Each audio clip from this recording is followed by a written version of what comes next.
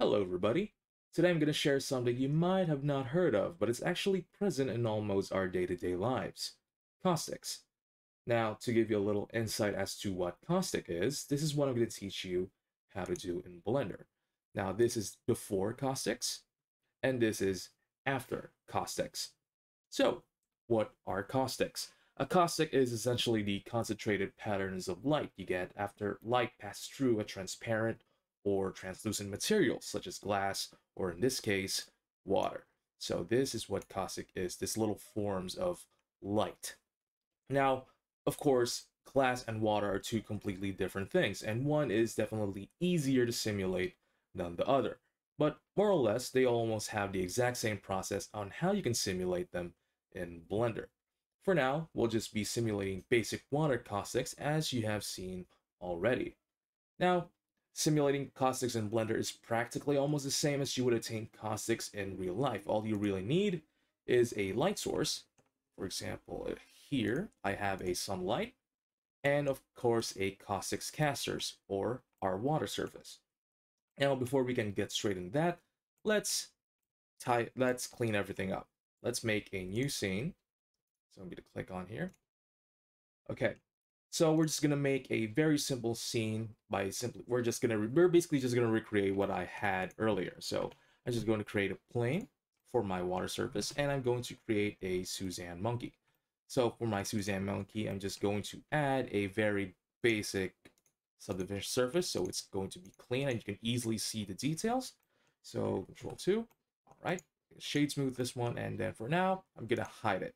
And we're gonna mainly focusing on our plane here because this is what we're gonna use as our caustics caster or our water surface. So we're just going to create a basic ocean modifier here by clicking on here and add a ocean modifier. Now, this is where your own creativity comes into play. Now, if you're working on a basic still render, sure, go nuts and try to get a nice looking water surface. But if you're going to be working with an animation, I would highly suggest knowing how you plan on animating your water first before making any changes. But since I'll be working on a still render, I can just simply go at it and finish up once I'm satisfied with how the water looks.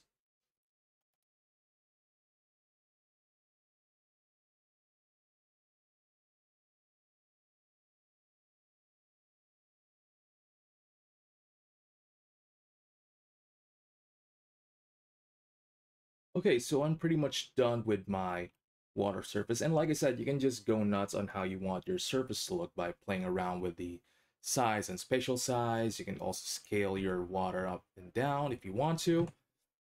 And then of course, you can change the various items here like the waves. Now, the one thing that you should take note of here is our resolution here. We have a viewport resolution and our render resolution. This should always stay equal if you really want to see accurate results both in your viewport and in your render. Now, this one, as the name suggests, resolution. If you have a high resolution, like for example 20 here, your water surface becomes more finer, more detailed really. So that's what you should take note of. But adding resolution to your ocean modifier or increasing the resolution will definitely take a toll in your render time because this just subdivides your plane more and more. So if you were just going to be testing things, maybe start at a fairly low resolution like what I have here, which is 8. And then once you're going to start rendering, then you can change your resolution to whatever you want. Or in my case, I'll probably set it to 20 later. But we'll come back to that later because we're pretty much done with our water surface, as I've said. So let's move on to maybe just setting this monkey down right here, just so I can see what I'm going to do later here. All right, let's now start adding our material. So we're just going to make a basic water material or a water shader. So I'm going to go to my material properties, click on new, and then just so I don't get lost, even though it's the only object in my scene, I'm just going to call it water. And then I'm going to go to my shading. So you can see a more clearer change in my shader right here. Now I'm just going to simply use my basic principled shader. So I don't really need to do anything much here. Let's go back to solid for now. So for a simple water shader, all you really need to change here is number one is the roughness. You're going to want to zero that out, and then you're going to bump up the transmission. Now you can also alter the specular if you want to, but it's going to be a very subtle change. So for me, I'll probably stick it to how it normally is at 0.5. But really the only important things that you need to change here is, like I said, the roughness and the transmission. But most of you will probably stop right there. And then if you go to our material preview, sure, it looks nice. It looks like realistic water, but there's still a lot more that we can do. Number one is we can change the color to have it look like basic water. So I'm just gonna go here and then I'll just add a shade of blue right here. Maybe this will do. And then let me see at render mode. Let's just see at Eevee if it looks okay. Okay, so it looks okay. So that's pretty much done, but there's something missing here. Our material here, or our water shader here, it's not translucent. We want to see the monkey being visible if we look up above here. So to do that, since we're currently in Eevee, now Caustics, sure, Caustics is also available in Eevee, but it's highly recommended that you do it in Cycles. So we're just going to switch over to Cycles right here, and then of course set it to GPU. Let's set our viewport and render samples to 20. We don't really need that much for this one. So after that, let's try to see it in rendered. Now, as you can see, now currently the monkey is sort of visible, but it's not fully visible. So what we need to do is we're going to go back to our water surface right here, or our plane, and then go back to our material properties. Now, since the active material here is our water shader, let's scroll down and go here to our settings. Okay, not here in our settings. Where is it? Is it in viewport display? Okay, it's in viewport display. And in under viewport display, you're gonna have settings here, and then you're gonna enable screen space refraction and subsurface translucency. So when we go back to our render mode, it's more visible than before. So that's pretty much completes our water shader right here. Now I'm just going to price this up a bit so we can easily find it later on. All right, so let's just double check. All right, it's still looking nice.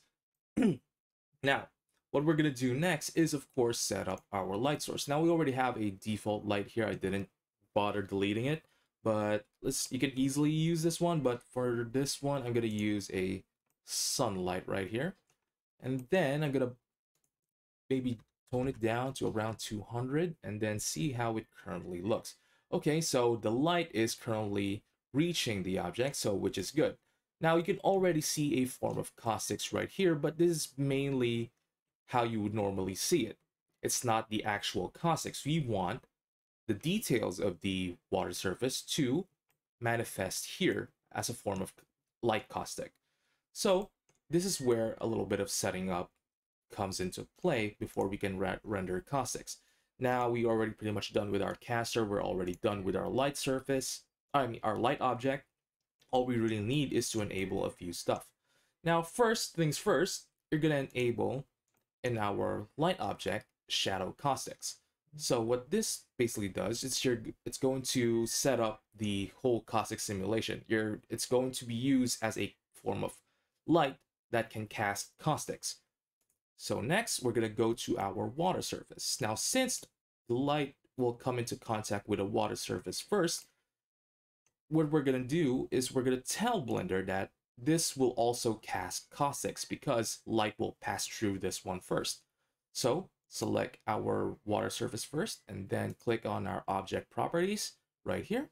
And then if you can't find it, let's just go to our caustics here. You can just type in caustics. It's under shading right here. So there we go. We're just going to go to shading and then it's under here, caustics. Now we're just going to enable cast shadow caustics. So now Blender will know that, okay, if light passes through here, I will need to cast the light using my original model right here. So when that happens, any detail that I have in my water surface will reflect here as a form of light caustic. But there's actually a lot more to this than that, because what we need is we need to have a receiver. We need the objects that we want caustics to show is to receive said caustic. So we're just going to select my Suzanne monkey again. And then this time, instead of cast shadow caustics, we're going to select receive shadow caustics. So if we try to render now currently, it's very different to what it was earlier before. Here's what it looks like if it's disabled, and this is what it looks like enabled. Now, currently, it's not properly showcasing the detail of the water surface because we have a very low resolution of our ocean modifier. So let's just bump up our resolution to, let's say, 20, which is, as you can see here, it's much more finer now. And then let's go back to render mode. And then let's try to rotate this one a bit. Try and see if it's showcasing it enough. Okay, so I had a little bit of a technical malfunction here. I have no idea why it did that, but what happened here is my default light, the one that's preset here, and when I change it to sunlight, it's not responding correctly. So I just deleted that, and then I added a new sunlight with the exact same parameters. So I just made a new one, really. So there we go. As you can see right here, we already have caustics being visible on our monkey right here. Now, to add a little bit more spice here, let's maybe add a sort of flooring here, or maybe like a sort of wall, so we can actually see more. So I'm just gonna add a new plane. Maybe we just make a basic, like a pool setup here. So this is just fairly quick.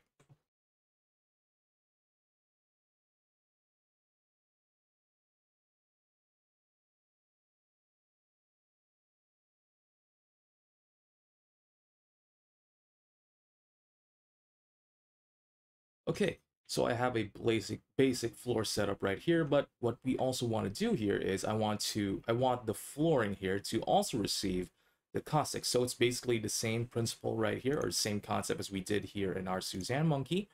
So we're just gonna go here, back here to our object properties, and then we're just gonna have it receive shadow caustics, and there we go. It's receiving our caustics.